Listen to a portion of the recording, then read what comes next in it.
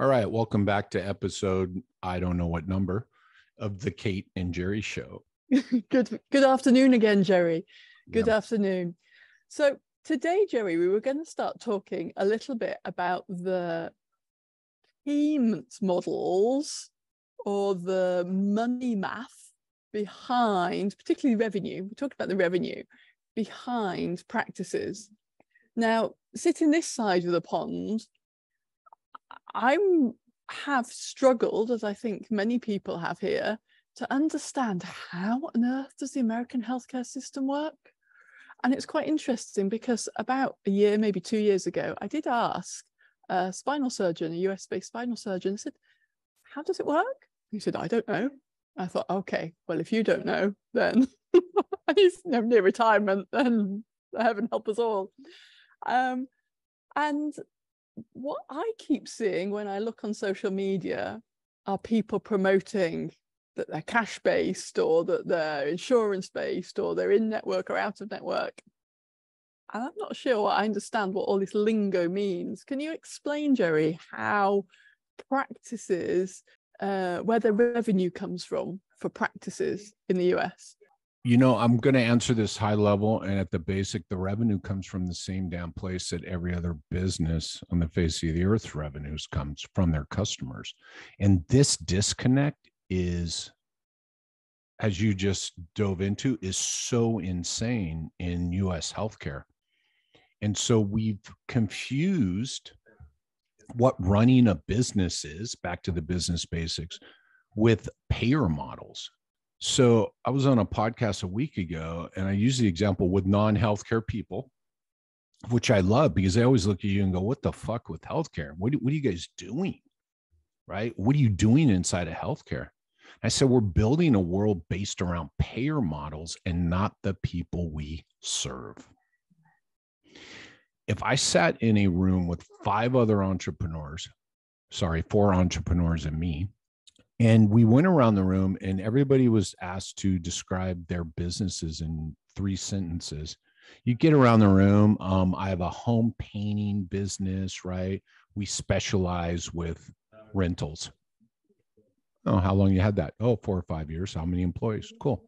And you go around the room and you'd hear that from everybody. And then you'd get to the physiotherapist who has a private practice, and they go, I have a cash physical therapy office. And everybody in the group would go, no fucking shit.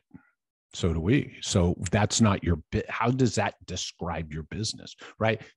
The other people go around the room, they tell you who they serve, and they tell you how they serve them, right? Oh, I have a cash physical therapy mobile practice that serves runners. Well, okay, 90% of what you just said doesn't matter. And so we have confused this payer model. And what we do, I just want one more sentence, is we establish and build a business lacking the basics around a payer model instead of the people we serve. So, Jerry, can I just confirm, and I might be sounding very naive and very innocent and whatever, or stupid, ignorant, whatever, but anyway, let's get this right. Are people really promoting that my business is a cash-based business? Because if I've got back pain or knee pain, right now, what I care about is that you can fix me. If my son's just broken his ankle or sprained his ankle, I care that you can just fix that. My mum's hip's hurting, I care that you can fix that. We'll deal with the payment model secondarily. Right. What I care about is you are the expert, you are the best person available to me to solve mine or my family's, my loved ones' problems. Yeah, I've seen the example. By the way, I'm not bashing on cash practices, people. I'm not bashing on any payer model because everybody does it. I did it, right? I have an in-network practice. I have an out-of-network practice. I have a cash practice. I have a Medicare practice. It doesn't matter, back to what Kate said, until you understand who you're serving. So yes, Kate, when you go to some of those websites, it says, right, we're a cash only, and I'm like, oh my God. And then everybody argues, well, I want to be transparent. Well, you were just transparent that you have no idea who you're serving, but you know how you want to get paid. Yeah, that doesn't help me understand that you're going to give me, Well, all it says to me is you're more about the money than you are about making sure you solve my back pain or my shoulder pain or my mum's, son's, whoever's problem. So let's go back to this. That's awesome. So I advertise I'm a cash PT. Kate lands on your site and says, all you care about is the money. You advertise at the top of your physical therapy website that you take all insurances. And that's the first thing and only thing you see. And so Kate lands there and goes, they serve insurance people. Again, neither one of these have anything to do with the person you're going to serve with your services. And if you built it around that, it's a huge mistake. And by the way, this is the biggest tell. And I'm going to start doing this more. I'm going to start doing it live. So I do secret callers, right, Kate? I call clinics and say, hi, my name is Jerry. I have low back pain. I want to get scheduled for physical therapy. What happens next is the biggest cluster, you know what, of everything. I can tell you what 80 to 90% of the people are going to do. They're going to go straight to, great, I can help you. What's your insurance? And I'm like, again, people, I call a restaurant to make a reservation. Hi, my name's Jerry. I want to make a reservation. Great. How are you going to pay for dinner? I go to a shoe store. I go to walk in the door. They stop me and tell me, how are you going to pay? Well, can I use my credit card? No, we only take cash. They wouldn't do that. They wouldn't do that, even if they only took cash. I live in Philadelphia, a boatload of cash-only businesses. And you know when you find that out is when you pull out your credit card to pay and they say, sorry, we only take cash. There's the ATM machine. And by the way, it doesn't change whether I go back to that restaurant or not. It has no implication on whether I go back to that restaurant or not. It has zero implication on whether I go back to that restaurant or not. It's all about value. It's all about what was delivered. How was my experience, right? The business basics. This is, as I get older and as I spend more time in this profession, this has become more and more baffling to me. And I'll also say this out loud and to the public that most of the large physiotherapy providers in this country have been businesses that are built around payer model. So the customer they're serving is the billing company, is the insurance company. Yes, because you very much use this word reimbursement. Yeah. And you look at the definition of reimbursement, it's to give back money that's already been spent. So again, you're like, well, are you actually a business? Because if you're dependent, if your revenue is dependent on reimbursement, you're not actually a business, I don't believe, Jerry. I think you're kind of just a... Well, you are a business. You're a billing business. You're an insurance billing business. You're a right? cost center for an insurance company. Yeah. And if you also then can't confidently demonstrate the effectiveness of your service, then you really are just an overhead that is vulnerable to being cut. And in all likelihood, you have a handful of customers, these insurance companies. I don't know how many people, let's say typically 5 insurance companies you might serve that deal with the majority of, bringing the majority of revenue. But if you're dependent on them reimbursing you for costs you have incurred on their behalf. Yeah. How, and you build the business around that, Kate. And you can't prove also your effectiveness. So you essentially are a liability. You are an overhead to that insurance company that they could cut any moment. You're on sticky ground. I think I would much rather have a 1, 2, 3-man practice serving the runners of Philadelphia who want to be able to do, I don't know, what's the marathon, Boston Marathon. How far is Philadelphia from Boston? That might not be very... Not that, it's 4 hours, but it's close enough. But everybody does it. Everybody wants to go to the Boston Marathon. So that's a destination. So I think I'd far rather have a very niche small practice where there's plenty of runners in Philadelphia that want to do the Boston Marathon or whatever it is, and just deal with them rather than deal with the 4 or 5 insurance companies that could pull the rug out from under my feet any moment. So let's do this. I want to take a pause here. I want everybody to think about what they just heard. I guess Kate's not wrong. Nothing we've said to this point is wrong. It's a choice. So Kate just said, if I understand the business better, I just made a choice to create something built on business basics with my creativity and my personalization, because I'm going to go the next step and go, if you do what Kate just did, I'm going to serve runners who want to run big races. I'm going to have 3 providers, and you run all the numbers and you figure out your expenses. Then you understand the price you need to receive. At that point, You could run as many different scenarios as you want, because what you could do here, Kate, and most of my clients do, is they choose the insurances they want to do business with based on their business model, the practice model, the delivery model, the expenses they need, the life they want, the amount they want to pay their team, the amount they want to profit. Then they go back and look at price. And there will be insurances that pay close to that or above that. And they'll go, okay, we'll take these three insurances, none of these others, and the rest of people will pay out of pocket. I don't want anybody, we're not, right?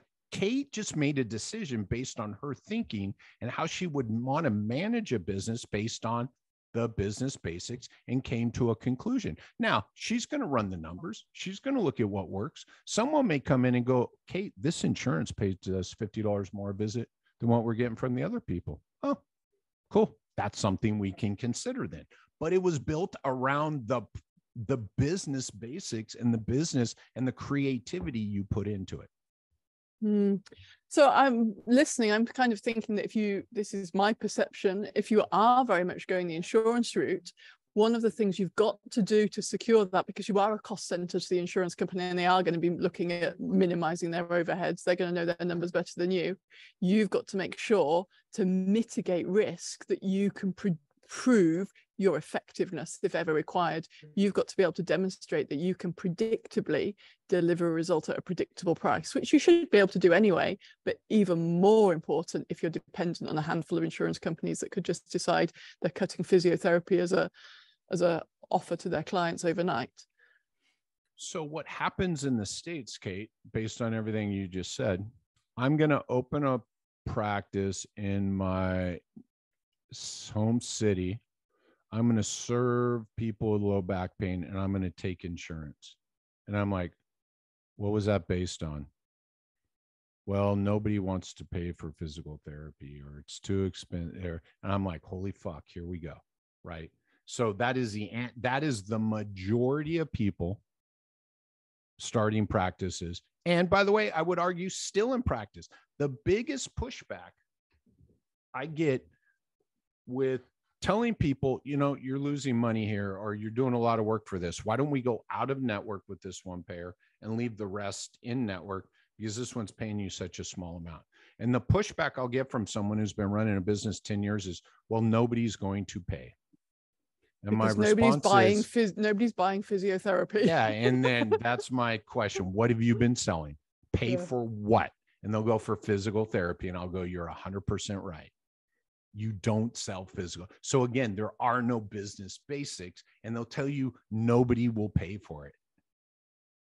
Yeah. So what we need this is the physio life in America in 2023. Yeah, it's not too different here. And then it's the same issues. Then we'll go in network and we'll blame the insurance company for all our woes. That's where the cash PT sprung up. That's where the out of network coaching. That's where the take back your life came back. It was like, take back your life, learn business, learn the business basics, learn the basics. By the way, I don't have to be a physics major or an engineering major to have someone help me build my house. To build my house. There are experts out there who do that. And no, I'm not pitching my services. I'm telling you, that's it. And if you don't understand that, get ready, sit down. You have absolutely no right to start something. If you don't know who you're serving, if you don't know what their journey is going to look like in your business, and if you don't know the experience you want to create for them from start to finish, then I'm going to say out loud, you have no right starting anything. And I'm going to tell you, there are people out there been doing this for 5, 10, 15 years that can't answer those three fucking things. And again, we're back to, they created a billing company. Oh, we're a physical therapy company. I went, oops, you got that backwards. You're a billing company that bills for physical therapy that happens to treat people who want physical therapy. Right. Guys, you can do better than this, and that's what we're going to help you with. So the next two sessions, Yeah, I think, see. Joe, I'll stay in the muck on this. And right, and let's just back up, because everything we've said prior to this is how you avoid all this. And this is why I get frustrated, because the information is out there, and there are people out there who can help you. In this day and age of technology and searching, you have no excuse for not doing this work of creating something that reflects your vision. We're here for it. I'm here for all of it. I want more of it. Right. Next week, Joey, we're going to talk about what people are actually buying. And then the week after that, we're going to help you not price like a plumber. Even though plumbers make lots of money, we'll help you price like a physical therapist, serving your community, who gets paid a fair amount. I love it, because I'm like, oh, wait, I just paid a plumber a lot of money. No, I love it. I love it.